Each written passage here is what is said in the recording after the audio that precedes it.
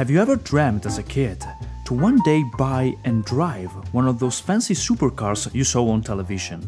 Jaguar, Ferrari, Lamborghini, and many more, only to discover that their prices were a bit too high for your income. Well, we've all been through that. Growing up, some cars became surprisingly affordable, while there were others left to be a desire of car collectors. However, what you don't know is that there is one particular supercar that is so expensive it plays on an entirely different field of luxury and rarity. It's the 1994 McLaren F1, the legendary model designed by Gordon Murray. If you played Gran Turismo 7, you may be familiar with the price of this car. But for those who don't, the McLaren F1 has a current value of $20,500,000 during its latest auction, a number that makes it the most expensive road-legal production car ever sold in history. But is there a reason for that? On the outside, the F1 looks like a car that has nothing more than the rivals of the same era. But on the inside, there are many different factors contributing to making this car so unique and legendary. Without further ado, let's dive into the video.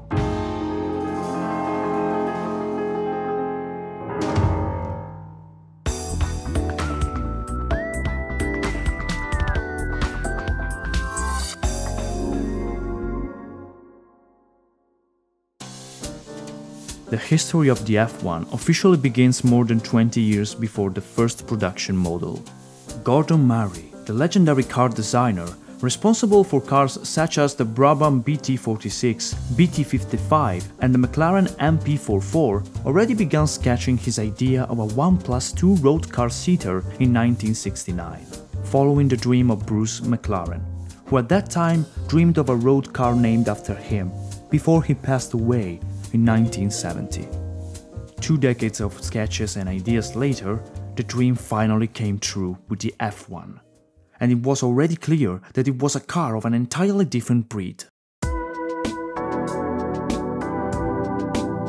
Thanks to the genius of Gordon Murray and the excellent work of the McLaren engineers, the F1 boasted an incredible number of futuristic features and innovations. The aerodynamics, for example, were outstanding for that time, thanks to an excellent design capable of reducing drag while at the same time boosting downforce.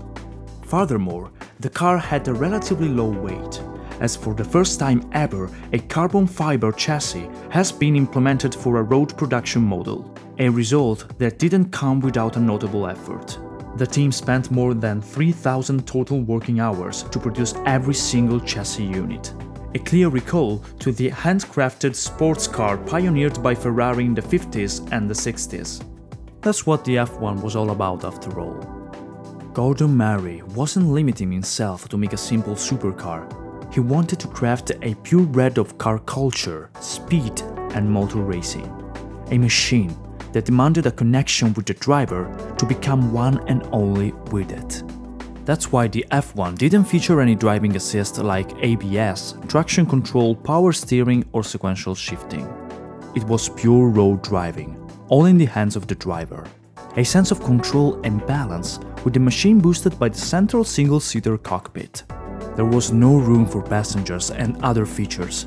It was just the driver in the optimal position to find the ideal control of the car. But still, we are forgetting probably the most important element of this machine, the engine.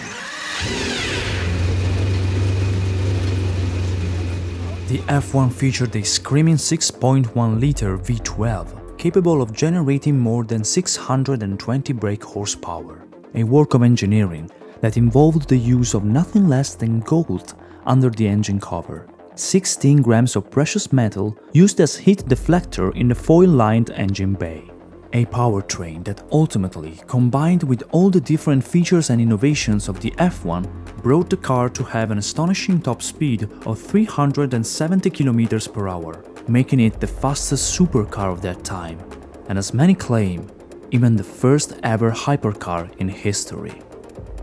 The F1 is already unique on its own, being the first ever road car by McLaren, a beautiful timeless handcrafted machine produced in just 106 models from 1992 to 1998, engineered by one of the greatest minds in car design, featuring innovations, exclusive elements, and outstanding performances no other supercar of that period has been able to replicate.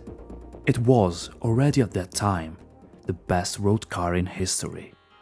But its legacy doesn't stop here.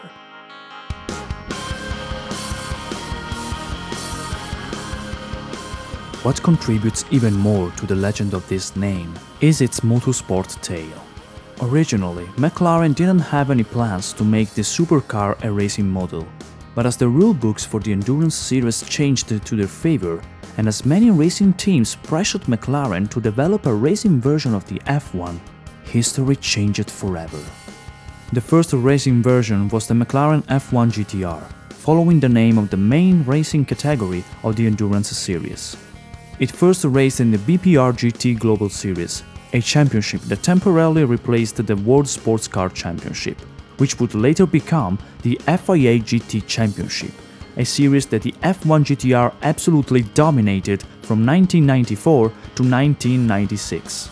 Not only that, the car also won on its first debut at the 24 Hour of Le Mans in 1995 under the Kokusai Kaihatsu racing team, and finished third in its class in 1996 at the same race, while at the same time boasting victories in the Japanese JGTC series again as a rookie.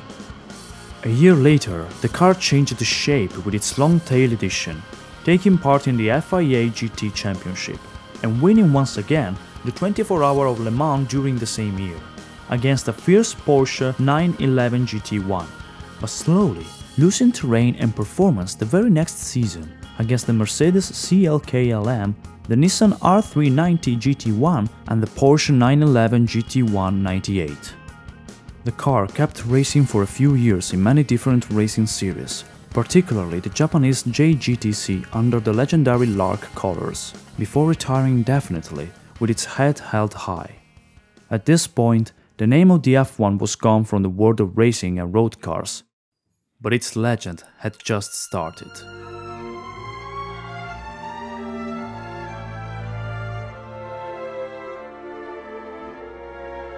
The F1 remained for a long period of time the first and only supercar ever produced by McLaren, until the MP4 12C in 2009.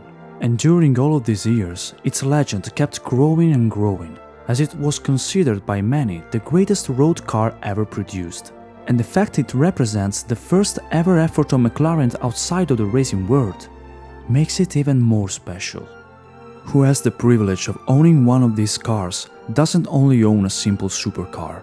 What they own is a unique rare model, the perfect conjunction of beauty, engineering and performance, a car that traced the magic history of successes in motorsport and of recognition in the car culture world. The perfect and definitive combination of triumphs and achievements that still today went unreplicated.